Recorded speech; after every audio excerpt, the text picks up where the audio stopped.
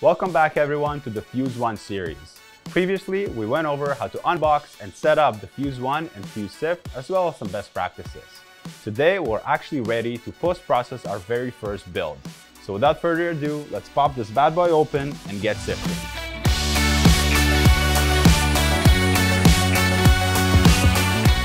Before you proceed, you want to make sure to let your build chamber cool down for at least half of the printing time.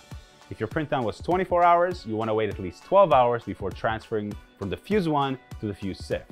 The reason for that is because if the parts cool down too quickly, they will warp inside the chamber and give you failed prints. Make sure to use your protective gloves if the chamber is still hot. Unplug the chamber and put the plug into its resting position. Slowly slide the chamber out and move it to the sift.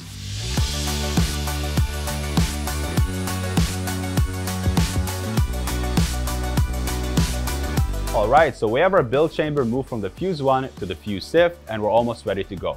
You want to make sure to put on some nitro gloves and also the N95 mask or better so that you can stay safe. Turn on your Fuse Sift, remove the cover over here, raise your cake, and let's get sifting. First thing I do is slide the entire cake over to the white grate. Any loose powder that falls into the sieve will get recycled. What I like to do is use my hands to separate the larger pieces and then work my way down to the smaller ones.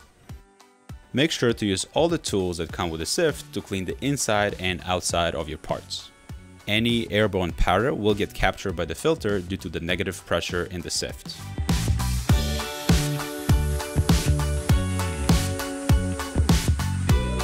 Before you clean up the sift, move all of the loose powder you can into the mesh so you can maximize reclaimed powder.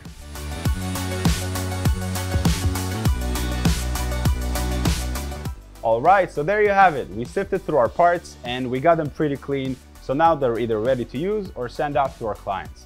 If you want to get a nicer surface finish, you can take them to a media blaster and process them a little bit more that way. If you want to get a different color, you can dye these parts, but at this point, we're ready to go for our next print. And don't forget to like this video if you found it useful and subscribe to the Shop 3D channel to hear more about the Fuse 1 and other things we've got going on.